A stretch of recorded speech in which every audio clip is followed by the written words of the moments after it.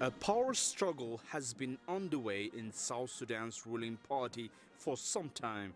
Still, President Salva Kiir's decision to sack all his ministers surprised many, including the African Union. However, the AU is taking a measured approach. This is not unique to South Sudan. A number of countries from time to time, when the head of state wants to reorganize the cabinet, dissolves the cabinet and sets up a new cabinet. So I don't think it's something that should be alarming. South Sudan faces several challenges, particularly its quarrel with Khartoum over oil. Pagan Amum, Juba's chief negotiator in peace talks with Sudan, is among those who've been fired. The AU has been central to those talks, but Mwencha says they should not be affected.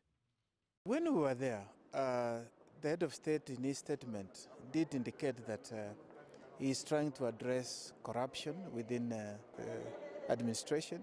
He is also trying to make sure that there is teamwork.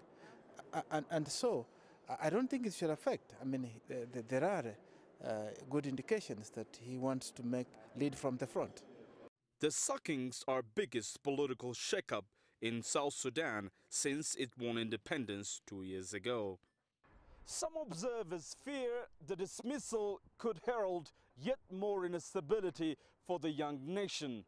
Others argue it's a bold move, one that could kickstart the development and delivery South Sudan so desperately needs. Girum, Chala, CCTV, Addis Ababa, Ethiopia.